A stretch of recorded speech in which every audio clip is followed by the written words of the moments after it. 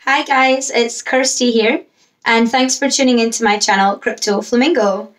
And also, thank you for tuning in to the first episode of my new series, What the White Paper. So I'm going to start off by having a look at the white paper for Oath Protocol. I warn you now, this is probably going to be like a massive rant, because all this series is going to be about is me being a total grammar Nazi and critiquing white papers on what I think they did wrong. So you're warned. If it doesn't interest you, move on now. Okay, so here we go. So first off, the cover page. Image quality, very poor. That doesn't look very professional.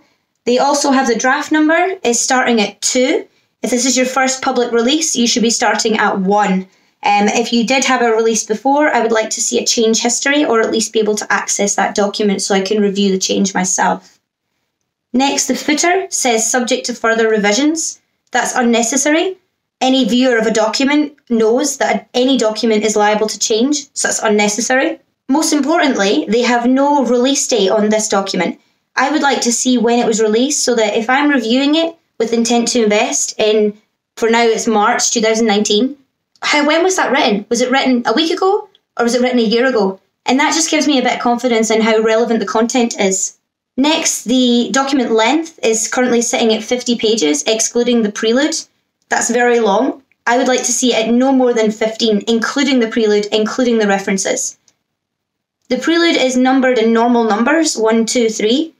That's not usually the case. Usually a prelude is done in Roman numerals, I. Meaning, if I have the hard copy in my hands and I drop it, I don't put the prelude 3 in place of document 3. It's just the way that it's done usually. So next, the disclaimer. You can read it yourself on the screen as my criticisms, the quotes that I've pulled out. But just as an overview, I think that it's too long. It's 3 pages long. I understand it has become a bit of a standard practice for white papers, but there's no reason why you couldn't put a summary and then put a link to the document itself so that people can view the content out with the document. Next, you have case studies in here which show why your product would be relevant in real world. However, you've told me it more than once. I don't think that's important enough for you to waste my time and make me read it twice. Put it in once, leave it at that. Next, the technical information. So you've put on pages 25 and 26, actual code, and on pages 27 to 30, you've put in actual mathematic algorithms. Do you think that suits the audience of your white paper? If it doesn't, then put in a summary point and add a reference so that if someone wanted to view the detail, they would know where to find it. I just feel like that's information which you could have omitted from the main body of the paper. So next, the resources and advisors. You have allowed 15 pages for this section, based on 1 per page. I think that's too long, that's wasted space. Instead, I would like to see just a little image of who the person is, their name, their title, and a short bio, and then maybe a link to their LinkedIn if I want to view more information in my own time. I also feel like the consistency between these resources has not been considered. So the pictures, for example, are all in different formats. They look as if the author of the document has just mailed their team and said, send me any picture you've got, rather than organising to get a photography shoot done where you could ensure that they're all of a similar format and quality. For example, they have one who is in black and white, they've got one who's not looking at the screen, they've got one who looks like they're in a graduation gown.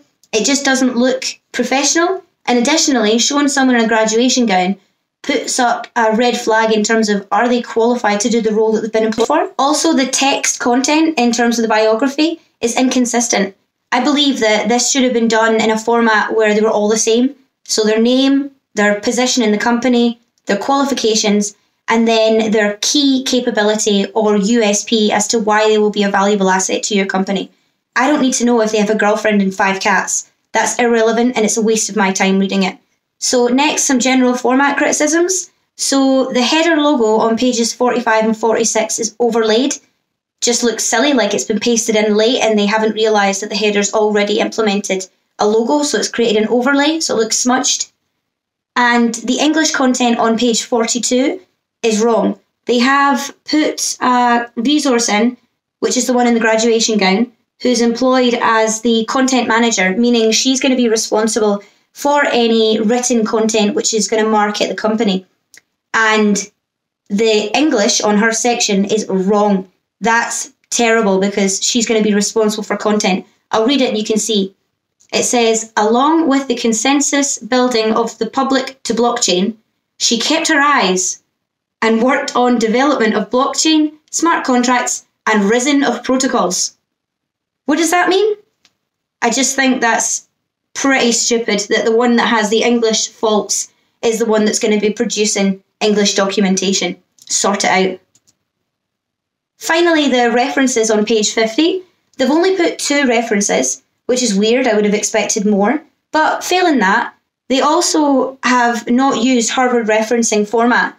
So I understand there's lots of ways you can reference, and maybe they don't need to use the Harvard way. However, they haven't even put when it was accessed, so that if I was to open that resource, I couldn't tell if I was looking at the same version as what they used. I'd like to see when you accessed it and which version it was. So finally, to summarise, I think that they need to think more about who is the audience of their white paper. Is the content within the document relevant to them, or is it too technical? Could it be put elsewhere? Could it be referenced? And can we shorten the document to be as relevant as possible? Next, you need to think about KISS. Keep it simple, stupid. You don't want to make any of the content too complex. It needs to be clear as day so that people know what they're getting into. Next, the references. Again, I want to see when they were accessed and I want to make sure the list is complete. And finally, consistency. Generally, everywhere it needs to be consistent because the more consistent it is, the more it looks planned and professional. The main item I tore apart was the resources section, but generally this should be the case across the entire document. So yeah, that's my little 5-minute rant of white papers and what to do and what not to do. So I hope this has been kind of useful. And yeah, if you like my content, please subscribe to my page. I also have the strategy analysis one, which I swear is less ranty. And if you've got any comments, please leave it below and I will get back to you. So thanks very much for listening, even though it was a big rant. Cheers, guys. Bye.